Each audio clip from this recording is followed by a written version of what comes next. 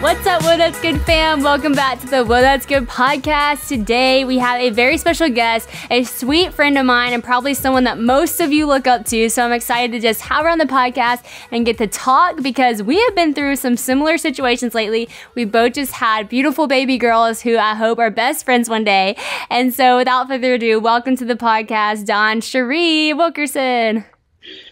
Sadie, I'm so glad to be with you. Thanks for having me on. Yeah, we got 2 baby girls. We're growing our family. I know, we're girl moms. How fun is that? I never thought I would. I don't know. I have 5 brothers. I didn't process having a girl. So I've had 2 boys. Now I've got a girl, and it's a whole new world. Everything is pink right now. A whole new world. Tell everyone your kids' names because I think it is just the cutest. It's like almost hard to say, but it's the cutest thing ever. Thank you. It's really confusing, but to back it up a little bit, I come from a pretty confusing name line in my family. There's 6 kids. My mom gave birth to 6 kids. Our last name was Duran, and our siblings' names were Destiny, DawnCheré, Denny, Des, David, D, and Dakota. Oh my gosh. So we decided with the W's for Wilkerson to just keep it going. So my first baby boy, his name's Wyatt Wesley Wilkerson, and he's 3 years old. And then I have a 1-year-old, about to be 2. His name is Wild Wesley Wilkerson, and he is wild. And then this baby girl, her name is Waylon Wesley Wilkerson, and named after none other than, I don't know another Waylon, so Waylon Jennings it is. Wow, I love that. I was going to ask, where did Waylon come from? But that's awesome. I love their names, and I love how it's WWW. Me and Christian were like, they should start like a www.www family like blog or something. Like it's just like for the Destin. World Wide Web family. It's like www initials everywhere. It's literally Destin for greatness. I love it. I think it's so sweet. They're the cutest. I have to say, Christian's already planning Honey's future, and he literally showed Honey pictures of Wyatt and Wild and was like, so these boys are pretty cute. We gotta keep these so Louisiana kids like falling in love. That's I right. love Honey. How's she doing? Is she good? She's awesome. She's doing so great. She is fully recovered from her sickness, and she is wild. You would think we named her Wild. She's crazy. She's so much fun. The nurses called her Wild Woman. So she's just awesome and doing great. But I can't wait for our girls to meet. It's going to be so fun. Well, obviously, we can talk about so many things, but first we have to go with the question that I ask everyone on the Whoa That's Good podcast. What is the best piece of advice that you have ever been given? I love this question. I think there's a lot of pieces of advice that my parents have given me over the years that I could say is like the best because they're my heroes. But I think my mom has always been really big on starting your day with God's word. Not reading the news, making first things first so that his promises are just the first thing that inspire and start your day. I don't always get it right, but it's something that I'm always going for because I think it just sets the tone for your day in a completely different way. And I do want the first thing on my heart and in my mind when I open up my eyes to be the faithfulness of God, his promises, and his word always does that. It just like reframes your whole day. Yes, that's so good. I love that. Shelly Giglio always says the same thing. And it's so cool because so many people look up to you and look up to Shelly. And, you know, I think people will say like, oh, I wish I could be more like her. I wish I could be more like that person. But you both start with the word. And I know that probably has to do with how you guys are in real life, how you keep a joyful spirit, or how you keep, you know, your head on straight in a crazy world. And so that's really cool to hear. I've been trying and challenging myself to that. This morning I woke up and I immediately wanted to get on Instagram, and like I literally was like, nope. And I scrolled over to the Bible app. I was like, no, I need to, you know, soak on God's promises because I do right? I need the Bible app to like automatically open for me every morning. Maybe they need to, so I don't go to anything else. They need to set that. I mean, there's so many things that like, you can program. You need to program like as soon as I wake up and I press slide, it needs to just be on the Bible app. But no, it really does make a difference in your day. So I love that. Okay, so I wanted to ask you, so many people look up to you and Rich. Christian and I are some of those people. Honestly, I remember when Christian and I first met, it was just funny because he did not get starstruck or anything. He was always just like really cool about everything. But the one thing he did say, he was like, Sadie, like, you know Rich Wilkerson Jr.? I was like, yeah. He's like, he's the coolest guy ever. And so Christian loves y'all, always has, and for good reason. Y'all are just a great example. But how did y'all meet? Take us back to the start. We think y'all are the coolest guys ever. Y'all are the coolest. I just love any time I get to spend with you. And celebrating your wedding was a forever memory. It was the best. Two of you together. I mean, you're already creating such a special legacy. Thank you. But we met, let's see, the question is, how did we meet? Yeah, take us back. We met 20 years ago, girlfriend. I can't even say that. I mean, I can't believe how the time has passed, but almost 20 years ago in January, it'll be 20 years. Wow. And we met in Nashville, Tennessee. I was singing then in Nashville. I grew up in Louisiana. That's where all my family still lives. And I was going back and forth, 16 years old, 17 years old, from Louisiana to Nashville. Wow. And singing and working on music. And his brother was on the same label that I was on. Wow. And his brother was in town that week. Rich came in to visit his brother for one day, and we hung out. We were at a concert, and then we went to Subway, and we went thrifting at Goodwill together. And what a great start. I didn't think I would ever see him again. And he actually got my number from a friend and just started calling me. And I'll never forget, first of all, I'll never forget coming home from the studio. It was in the day when you didn't take your cell phone with you every day, so I left it in my bedroom. And when I came home from the studio in Nashville the next night after Rich had left town, I had like 30 plus missed calls from this number. Wow. And I was like, this guy is crazy. But what had happened was his older brother was being a punk and saw that he had called me and actually picked up his phone and just older brother to a T. That's kept hilarious. hitting send over and over again. And so he looked crazy when I called him. He only called me one time. But I'll never forget that first convo, because even at 17 years old, like, Jesus had just radically transformed his life.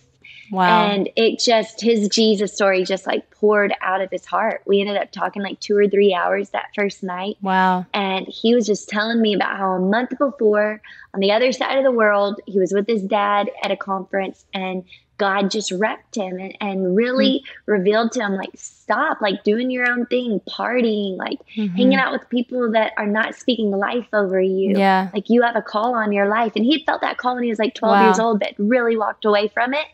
And him being so in love with Jesus was probably one of the most attractive things ever.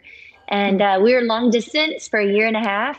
Then we dated for a total of like 4.5 years, and then got married. That's amazing. That's so cool. I had never heard that story before. It's actually really similar to Christian and I. He had kind of been living a more wild life, and then we were long distance, and I was living in Nashville, and it was just, he did the same thing. He didn't call me 30 times, although that would be something he would actually do, because if I don't answer, he will keep calling. But he was so intentional about calling me when we would have like hours long of conversations, and so it just is so cool.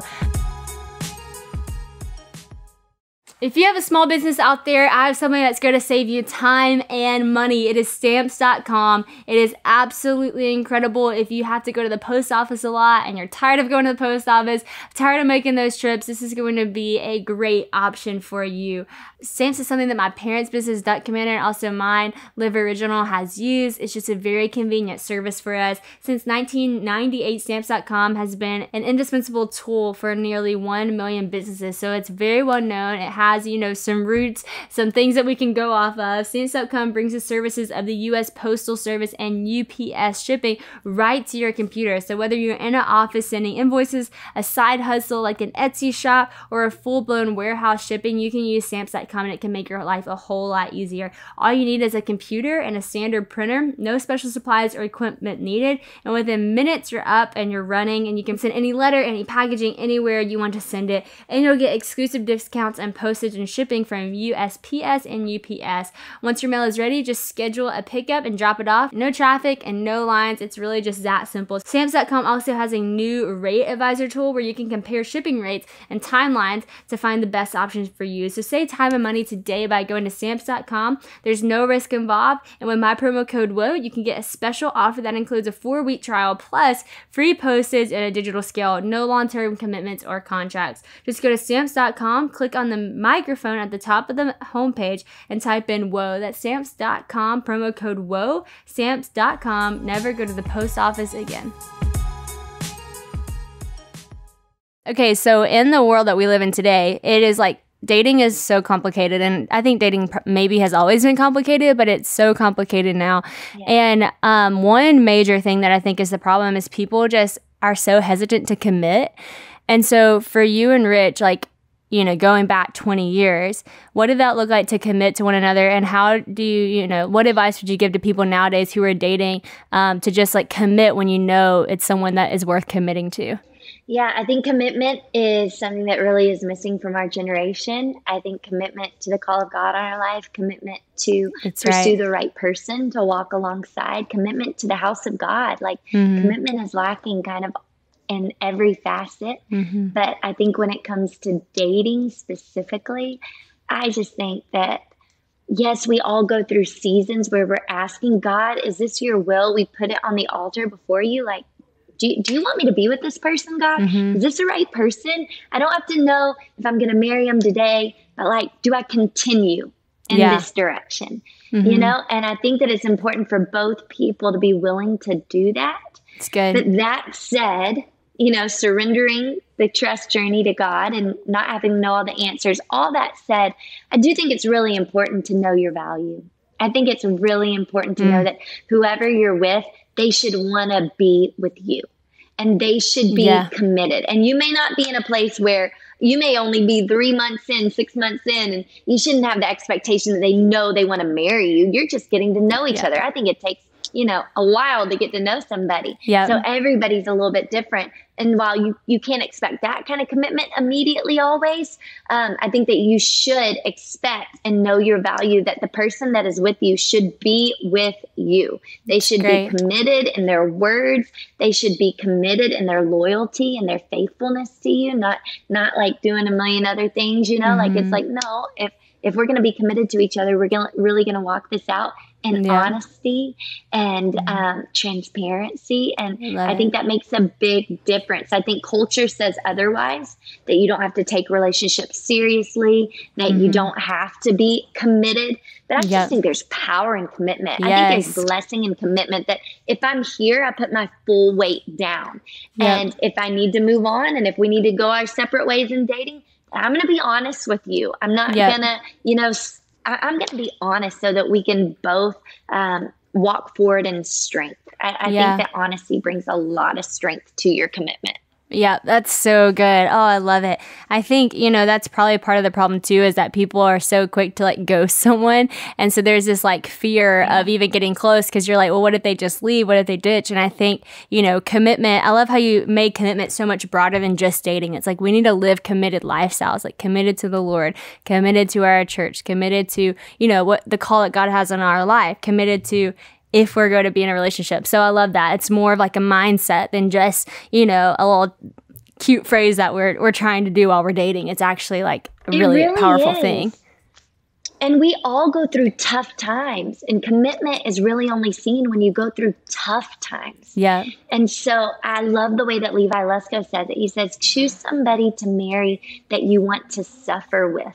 Because we all go through difficult seasons. And so oftentimes when work gets hard, or when relationships get hard, or when serving in church gets hard, we just jump ship and we're out of here. But really, you know, it's in the struggle when who you are in Christ and what you know about the God that you serve is really revealed when you're in the challenge. That's when your commitment is really seen. Yeah, that's so good. I love it. I remember Christian and I were reading A Mingling of Souls by Matt Chandler, and he says, you know, you're going to argue with someone, so do you want it to be the person you're dating? You know, it was like, he was like, I knew I was going to argue with someone, and I was like, Lauren is who I'm going to argue with. And so it's so true. And we looked at each other, we're reading it, I was like, Yeah, okay, I'll argue with you. I'll choose you. You know, you're going to go through it with anyone. So you got to choose who you're going to commit to. I love one thing about you and Rich's relationship that I think is really powerful that you can see is that y'all are so supportive of each other. Like, you'll see you going and doing your thing, and you'll see him going and doing his thing. And y'all aren't always together, but you always feel together. Like, you'll see Rich here and you there, but like your relationship is so strong. How do you get to the point where you're cheering your spouse on, or, you know, even your friends on, and not envying them for them getting to do the things that they're, you know, called to do? Oh, celebration is so key to really life-giving relationships. If you can't celebrate others, I don't think you'll ever have the depth of relationship that God intended for you to walk in. And I love that you hit on that, because celebrating friendships and celebrating your spouse, both of those are key. I think relationship is one of the greatest joys of life. God didn't place us on this earth by ourselves.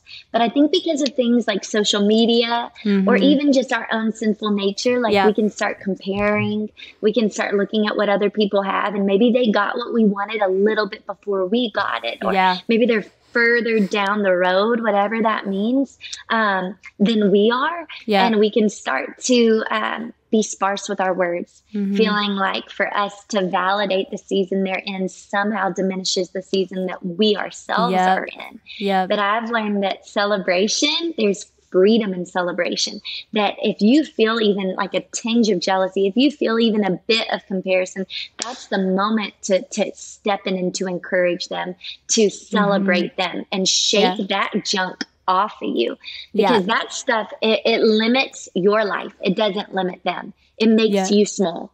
When we live in jealousy, when we live even feeling like we shouldn't speak words of life over others, we really live in a smaller world than God intended us to live in. Because when you get to celebrate people, man, it makes your life so much bigger, because all of a sudden someone else's win becomes your win. And so there's a lot more things to party and celebrate and to thank God for, and let that celebration like roll up in thanks and honor to God. So when it comes specifically to my relationship with Rich, we've been through a lot of seasons. We've had tons of challenges, like you said, like any relationship does.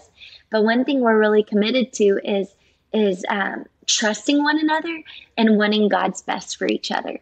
And I want to live in a marriage that is constantly giving me room to grow into who God's called me to be. And I feel a real conviction in my heart to constantly give Rich space to grow into who God's called him to be. You know, we haven't finished growing until we're in heaven. You know, we're going to still be growing. And sometimes in relationships, you like want people to change, but the minute they actually do change, you kind of get upset, like, oh, well, you can't agree with me now. I've been saying that all along. Well, why don't we actually celebrate it and thank God that it's an answered prayer? We got to make room for people to grow and to change. And that creates like a real flourishing atmosphere for all of us. That's the kind of relationship I want to be in. Yeah, come on. That's so good. I love that. I remember, I guess it was about 2 years ago, we were doing, you know how everybody picks a word for the year? And everyone was like picking these great words, and like they were like really like challenging words. And I was like praying about my word, and I really felt like God kind of laid on my heart to choose the word celebrate. And so I was like, okay, celebrate's going to be my word. And I didn't really know what the context of that meant, but I just chose it. And everyone was kind of laughing at me because they were like, celebrate, like that doesn't really sound like a very like spiritual word. But I realized throughout the year that it really actually challenged me in my faith so much, because you're right. When you don't celebrate people, your world really, like, you're small. But when you celebrate people, like, when you celebrate people as if everybody, you know, responding to the call of God is a win for the kingdom, so it's a win for you, like, that really does change your mindset and change the way you live. It makes you so much more joyful, so much more happy for people, have so much better friendships, so much better relationships. And it really is a challenge I think everyone should take, to celebrate people greater. And I think some people think, well, is it, you know, am I being really genuine if I say to her, I'm so happy for you and I'm a little jealous? I think it's not. I think it is genuine. I think it's telling your heart to rise above. I think it's, you know, telling your heart to align with the truth of God's word, that you're going to cheer on your sister. I don't think it's disingenuine. I think it's calling yourself to be better. You know, I think the enemy would love for you to feel like a hypocrite for doing the right thing, when in reality, you're just responding to God. You're responding to conviction. Hey friends, I want to tell y'all about Liberty University. If you've never heard of Liberty University, well, go Flames. Liberty is amazing. Our family is very familiar with Liberty. We love Liberty. My brothers have both gone there. My sister-in-law, I actually took a semester there. My sister is currently enrolled online. So we love Liberty. We're there training champions for Christ. That is their mission, and they are a world-class Bible-based education. That is the foundation of what they do. And so it is an incredible place, like I mentioned. It is an online school, but also an in-person school. Half of our family has done online and half have done in-person. Let me tell you a little bit about their online program. They have more than 450 online degrees from associate level to doctorate level. They have classes, most classes that are actually 100% online, so you can do it from anywhere in the country. Tuition rates are at the bottom third of leading online university. All courses are also taught from a biblical perspective. So if you're looking to deepen your relationship with God, you can do that even through going to school. And they're also ranked in the top 1% out of 2,100 online colleges and universities for academic quality, affordability, and accessibility by bestcolleges.com. I'm telling you, I did a semester there online and I loved it. It was just a great way to even, do school with a very busy schedule. They go by 8-week periods and they make it pretty easy for you, whatever your lifestyle is like. Also, if you're looking for a school to actually attend in person, it is a great option. Like I said, my brother is currently there. They have more than 300 undergrad and graduate degrees. They also have a 7,000 plus acre campus that is absolutely beautiful. I've been there several times. They have students that represent all 50 states and over 70 countries. So it's just a great place for anyone to join. You can start your future now by going to liberty.edu/Sadie. And because you're a Whoa, That's Good listener, you'll also get your application fee waived. So that is pretty awesome. I'm so excited to get to give you that. So friends, don't wait. Go to liberty.edu/Sadie now and get started on your future. I love your what you were saying about like growing into all that God has called you to be, and how like you and Rich are still growing, which I think is so cool, because people would look at you and Rich and be like, how are y'all still growing? Like y'all have like a church and you are like doing all these amazing things. But I do think people think that. I think people get a little bit narrow-minded and think that like, oh, if that person is doing this and they've made it. And I hear like specifically college students talk about a lot, like, I'm so panicked, like, what does God have for me? Like, what is my next year gonna look like? And I always just tell him, like, just rest, and like, what is he doing in you right now? And he's just going to continue to do it. Just keep saying yes, because if you try to envision the future, like, you're not even going to be able to hit what he's going to do. And so like, what advice do you give to people who are like so freaking out about the future and are almost limiting God to as if God only has like one specific thing for them and they have to like somehow magically just find it? You are speaking my language, because I feel so passionate about this. I think that especially 20-somethings, they give up on the God-orchestrated, once in all of history path that was created before their life began, because they think it's got to look like that person's path or like that person's path. And so suddenly they start to look at their path and they don't value it anymore.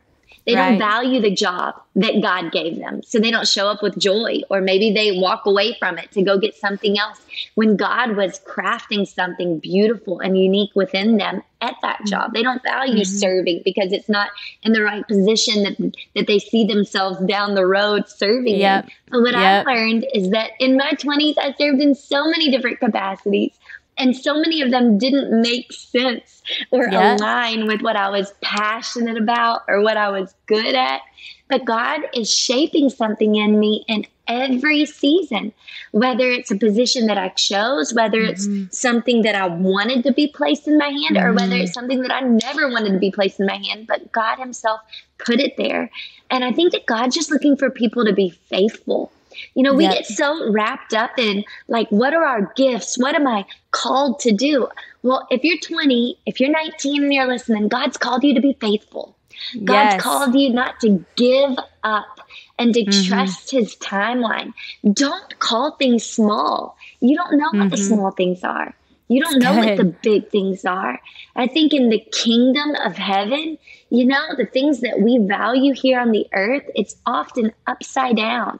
And so I think the little things that we call little here are actually the big things, the attitude that we steward and our spirit, when we show up on time for things that God's entrusted to us, when we carry the joy of the Lord, when we honor people around us, when we complete what we start, when we make a commitment and we see it through. I think all of those things are things that sometimes we can make excuses for because, it doesn't align with what I'm passionate about, or it's not really my life calling. But our life calling is to be faithful, to love Jesus and to love people, and God will work out the rest. So I would say take the pressure off yourself. I remember having those nights where tears would stream down my face and I would feel like, what am I called to do? What I've learned on my journey is I'm called to this moment, to steward it, to be faithful, to be present and grounded, and to lean into the voice of the Holy Spirit. And Jesus himself said, don't worry about tomorrow. Yes. So I got to stay here. Yes, come on. That's so good. So many people need to rewind and listen to that past 5 minutes over again. Like, we're called to be faithful. We're called to love God and love people. And the beauty of that is there's no anxiety in that. You just show up and say yes. Like, there's this phrase now that I've been learning about, and it's called purpose anxiety. And it's like our new phrase for our generation, where it's like the idea of your purpose gives you so much anxiety because you either don't know what it is, or you either don't know how to fulfill it, or whatever that is, that looks like. And that's like actually a very common thing. Like a lot of like secular articles have been coming out about purpose anxiety and how to deal with it. And I'm like, man, that is so crazy that the enemy would just make us get so freaked out about our purpose that we have anxiety over it and don't feel like we can live up to it, when our purpose and our call is actually simple. Like, be faithful, love God, love people, and the Spirit will lead you, into each day, into what comes. And I had a conversation with a friend the other day, and she's just an incredible person. She's in college. She just did something really successful in the midst of college. And the day after the successful moment, I was having a conversation. So how'd it go? Everything. And she started crying, and she was like, I'm just so freaked out about what I'm going to do next. Like, I don't know what's next. And everyone keeps asking me what's next. And I was like, friend, you don't have to know what's next. Like, you just did this amazing thing and you're in college. Like, just keep studying, keep doing your thing, like keep showing up, and God will lead you, like it'll come. And I told her, I was like, if somebody would have asked me what's next 3 years ago, I could have tried to answer, but I would have never guessed. First of all, I was just meeting Christian. I would have never thought, we would have stepped into getting married and have a daughter. I would have never thought I would go on to write more books or do any of that. But it just came by daily yeses and walking and trusting the Lord. And so I love what you said. I love that. I think that is going to just influence so many people. One thing you mentioned is that, doing the things well, like showing up on time, honoring people. And one thing I know about VU Church is y'all honor people so well. I'll never forget going to VU, and I was like, the culture here is amazing. Like, I am not a city person, but I was like, shoot, should I move to Miami? Like, it was just so awesome. I was like, this place is amazing. Like, you honor people well. Y'all had dance parties in your courtyard going. You are so everyone fun. Hung out at the houses later. Like, it was just such a fun culture. And I know you and Rich lead that. And there is something to say about the leader setting the tone of the culture. And I think so many people, get into this place of I don't have good friends. We don't have a good culture. We don't have a good community. How would you encourage someone to, maybe build that if they don't have that right now? Yeah, I would say be the friend that you want. Yeah, I would say start where you are and decide to be a part of community. There are so many reasons not to be a part of community, because you get hurt, because it takes investment. It takes time. There is a sacrifice for you to have genuine relationship, because it takes time. It takes your emotional investment. It takes a lot of your life to have thriving relationships, but it's worth it. Yep. And so I would say just start where you are. Like, a lot of people look and they go, oh, how do you create a healthy culture? It starts by leading yourself. That's so good. Be the friend that you want to be. And I think a lot of times we keep our eyes on, oh, I want to be their friend, but they're not responding to me the way that I would like for them to be. They're not available for the coffee, or they're too busy for this. And I'd say, there's so many people around you. It's good. And you are someone's answer to prayer. Wow. Start to reach out. Start to invite people. Start to create relationship that's centered around Jesus. And you're going to have friends that know Jesus, and then you're going to have friends that have never had a personal relationship with Jesus. And God's placed you in their life to be a light. You know, your life really is a letter. You know, the world may never pick up the Bible, but they can read your life just like a letter. And that letter can testify of the joy of God, of his peace when the world is so lacking in peace. Like you said, purpose, anxiety, everybody's feeling it. And so I'd say, like, steward yourself.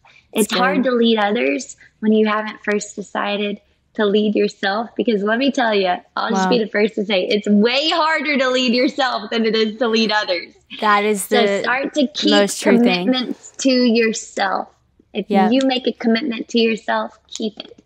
If you're pursuing more of a relationship with Jesus, really do it. We get caught up in all the things we want to do, but more than anything, I want to know Jesus. And as we know Jesus, we know who Jesus loves. Jesus loves people.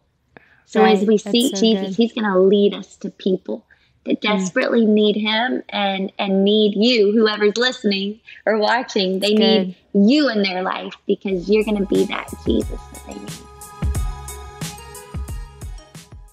Friends, I know we are just now getting into the pumpkin spice latte season, but Christmas is right around the corner and I am so excited about it. One thing that I'm looking forward to in Christmas is just all of the different Advent Bible studies that come out. They're always amazing ones, but I want to tell y'all about She Reads Truth. This season, I want to encourage you to prepare your heart for Christmas Day in a fresh way by reading with She Reads Truth community for their 10th Advent Bible study. Listen to this. From creation to the incarnation to the coming eternal city, Scripture speaks of Jesus' life-giving presence and light in a dark world. This year's She Reads Truth Advent study is called The Everlasting Light. This 5-week study book features daily scripture readings that traces this theme throughout the Bible. If you've ever participated in a Bible study with She Reads Truth, then you know that they have great quality. They're an amazing organization. Y'all know how much the Bible means to me, and She Reads Truth just does a great job painting the picture of the Bible. They also include some helpful extras to make understanding the Bible a little bit easier, and some crafts and recipes to sprinkle in a little fun with it. So head to shopshereadstruth.com right now to get your study book with promo code WOA. They sell out every year, so don't wait. Use the code WOA, WHOA, WOA at checkout for 15% off your Advent order. Head to shopshereadstruth.com right now. I personally have been trying to live that out myself, trying to lead myself, because you're so right. I, encourage everyone to be a good sister and a friend. And I literally have an app that builds community for sisterhood. And yet, sometimes that is the hardest thing for me. Incredible. I just moved back to Louisiana, in the last year, and we had honey and things have been crazy and we've been living in a pandemic. And I kind of just realized, I'm like, you know what? I have all of my friends in Franklin that I love so much, and that's where my community is, and I have my family here, but I haven't really tried to make friendship. And I really want that. I really desire that. And so I was like, okay. And so I started texting people, and over the past year, I've gotten to become really good with friends with this one girl. Well, it'll be funny if she listens to this. She'll be like, I'm kind of exposing myself, but I do think this is good for people to hear, because I think sometimes people look at me and they would assume I have friends because I have followers, but that's not the same thing. And just because you have a following, or just because you have online people, you still need your people locally. You still need the friend you can call, and they'll pick up the phone or go to the coffee shop with. So yeah, she's gonna laugh when she hears this, because I've, been her friend. Well, she leads one of the, big life groups here. And I've kind of just been waiting for her to invite me and Christian to join. But we've been friends for a year, and it has just never happened. And I'm like, man, if I could just get in that life group, I think I could really build a community. That would just be so great. So for the past year, I've just watched this community group just thrive and grow. And I've just been waiting for the invite. So finally this week I was like, hey friend, look, Is your life group like open to the public? Like, can me and Christian join, or is it like exclusive? She's like, oh my gosh, like, yes, y'all can join. She's like, people join every week. I would love for you to join. She's like, I honestly just didn't know if you would want to come. And I was like, yes, like, me and Christian need that. Like, we need community here that, like, you know, just friends our age that we can hang with, that have kids and whatnot. And she was just absolutely shocked that I had been wanting to come. She didn't even like think about that. And it was just so easy and so simple. And here I am. I waited a year of my life to get an invite when all I had to do was ask. And so I love your advice. And sometimes you do have to lead yourself, and like, don't just like wait for the invite. Sometimes like you have to be the one to ask, or you have to be the one to invite them into your life, or to your group. You start the group, whatever that looks like. And so I just had a lesson in that, because that just happened this week, and that has been like a year in the making. And so I love that you said that. It's and I hope that actually so good though. Yeah. Like that story that you just told, it's going to help so many people. Because I know all of us, like, we have that tendency to sit on the wall. And then when we go for it, we're like surprised that there's a wide open door. But I think that your story is so encouraging, because we all find ourselves doing that. And that year you waited, it won't be wasted, because somebody else listens right now or watching, like, they're gonna take the step this week. And I love how honestly you share your journey, Sadie. Like, you're anointed for it, and your story holds power and brings freedom to so many people, that you and Christian together, like, God just has beautiful things in front of you. But thank you for walking so vulnerably and openly, because we all can relate, and we all need friendships. Rich and I lead a small group, and we call them crews here at VU, which is the name of our church, VU Miami. But we lead a small group, and our small group, it ministers to my heart. And Rich and I often say, like, we don't just lead a community, we participate in the community that we lead. Because all of us desperately need relationship. And I've watched people sell themselves a lie, you know, in the new mom season, or in the newlywed season, or in the just going to college season, or in the getting a new job season, or in the I just moved season, that says, I don't have time for community right now. Because the enemy wants to isolate us, because he knows that there is so much waiting for us in community. We're sharpened, we're encouraged, our tank is filled up as we gather with others who speak faith and share gratitudes and share needs, that we can pray for others, not just ourselves. It's beautiful. And so, I can totally relate with that story you told. It's good. Thanks for sharing that.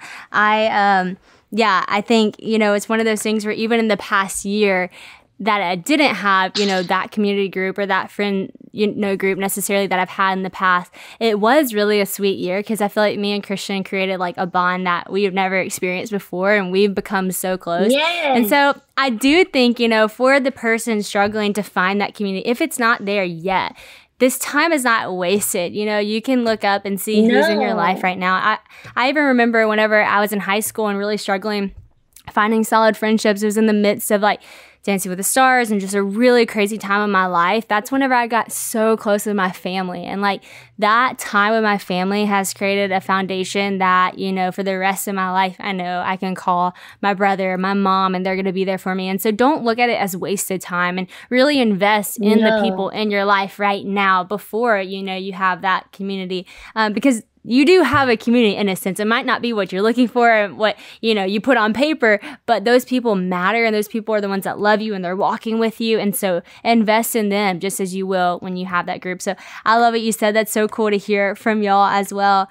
I want to ask you about something that I know y'all walked through, that you've been open about. And honestly, friends that I've had that have walked through this, I have always pointed them to your page, just as a resource, because you trust in God so beautifully. And I know it was a hard season to walk through, but I know you and Rich walked through infertility, and it was really hard for y'all to get pregnant.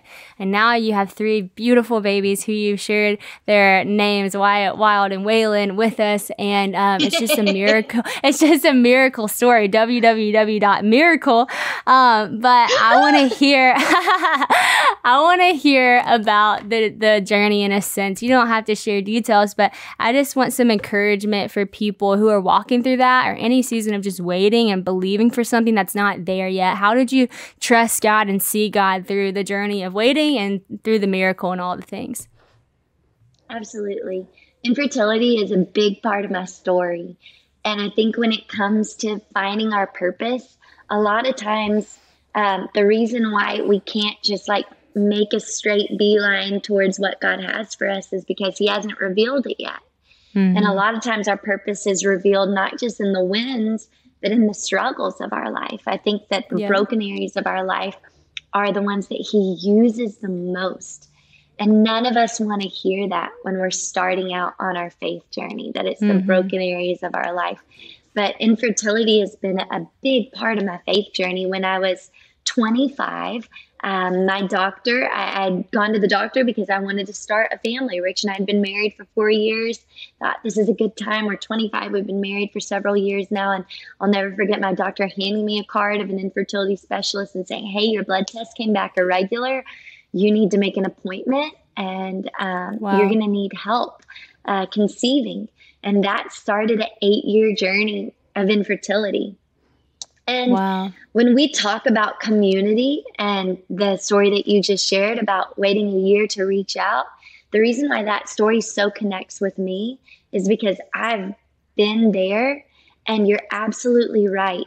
It's not a wasted season because God does so much in us from the inside out. And for me, I was so uncomfortable with the idea that I was having trouble having a child. My mom gave birth to 6 kids. There's 7 kids in my family. And so it's like, what? I'm not going to have any trouble. My mom never had trouble. Are you kidding me? You have the wrong person. Like, there's no way. I didn't even tell my parents for the first year. And my parents are like my best friends. And I just felt like, you know what? I'll be able to get through this by myself. I can handle it. I went to the doctor's appointments and sat down, had all the tests run and did all this stuff. And about a year in, realized, okay, DC, this isn't just something that you can pick up the pieces and heal and walk forward without anybody knowing that it was ever a struggle. And maybe that's not God's plan after all. You know, I think when we face hardship, sometimes it's like, well, let me fix it before anybody even knows that there was a problem. And that's how I approached it. But then I came to a point a year in where I shared it with my family. And for several years, they were my community. And it was a precious time. Just like you said, that last year has been precious for you. It was a precious time for me for a different reason, because I was going through a dark valley. And I was leaning on my family, and they were supporting me, and we were celebrating the wait.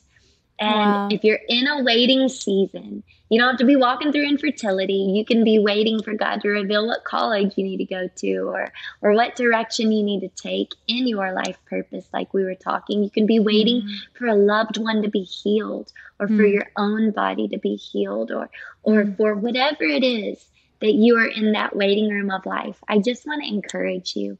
God never wastes a waiting season. Yep. And it's been in the waiting season of my life that he's revealed who he is and who I am in him. And he's close to us when we're brokenhearted. You know, I can remember clearly moments throughout that 8-year journey where his promises were more real to me in my brokenness than they ever were in my moments where I was celebrating or where I was winning. And those whispers from heaven, those smiles from God that let you know, I'm in this. I'm in the doctor's room with you. I am with you at 3:00 in the morning as tears stream down your face. I'm with you as other people are getting the thing that you've waited for years and years and years for. I'm with you. And Jesus being with you in the waiting it really is the treasure. It really is what we all seek more than even the thing that we're waiting on. It's the presence of God. Like, knowing Jesus is our purpose. And I think him revealing himself and his love in such a real tender way, it made me feel safe and secure. Like it made me feel like free to celebrate others. It gave me the confidence to get out of my head and to be able to show up to the baby showers and celebrate others and grab every baby that I saw and hold them close. That wasn't my strength. That was the strength of God, because he says that in our weakest moments, that's when his strength will rest on us. In your weakest moment, the power of God rests on you like never before. That he said unto me, my grace is sufficient for you. I'm speaking over you. If you're in a weak season, whoever's listening or watching, I'm speaking it over you today. He said unto me, my grace is sufficient for you, for my power is made perfect in weakness. The scripture goes on to say, therefore I'll boast all the more gladly about my weaknesses, so that Christ's power may rest on me. And the love of God, as I drew close to God in that season, it made me feel so safe and secure that I finally got to a point where I was able to boast. It took me 6 years to be honest. That's how long that inner conversation with God was before I could ever share it publicly. I was speaking all over the world, but people didn't know this inner struggle that I was walking through. My close friends did. And 6 years in, I said, okay, I'm boasting about my weakness. I don't have the miracle yet, but the miracle truly is that God is with me. And that's the miracle I'm going to celebrate, even more than holding a baby in my arms one day. I know that's going to come to pass, but he's faithful in the here and now. And his faithfulness is what I get to celebrate. And it unlocks something in my heart of freedom. When we get out of our heads and start focusing on those around us, we go, I'm not waiting for that season. There's beauty and fruitfulness and purpose right here in the wait. Come on. Wow. Oh my gosh. I feel like I just went to church and also just sat down with the sweetest friend and got encouraged. Thank you so much for sharing that with us. I think that revelation that the miracle and the treasure is Jesus in the waiting is something that is actually, I've never put that to words like that. And so thank you for even encouraging me with that today on a personal level. That's so good. And I have to say, everyone listening can hold me accountable to this, because I guess we've been doing this for 3 years now. And I've interviewed so many of my friends and everyone is amazing. But I have never said this before. I think this is my very favorite interview ever, just because I am so thankful for the wisdom and the truth that you just spoke. I think so many people are going to be so impacted. I feel like you just touched on so many things that people are walking through every single day. And there's no doubt that this is going to be, a light in the midst of someone's darkness, a truth over the voices of lies that they've been hearing. And so thank you for just pointing us to the truth and to Jesus and loving people so well. DC, you are a gift. And I'm so thankful to be your friend and that you said yes. I'm thankful to be your friend. This was the biggest honor. This is awesome. I love having conversations with you. You shine the light of Jesus in a once in history way, and I'm cheering you on every step of the way. Keep going. We're all behind you. We're celebrating, and there's so much more ahead. I can't wait to hold Honey. Amen. And I can't wait till we're together next time. I know Waylon and Honey are going to be the cutest friends. I can't wait. So get back to Louisiana and let's hang out. Love you, friend. I love you very much.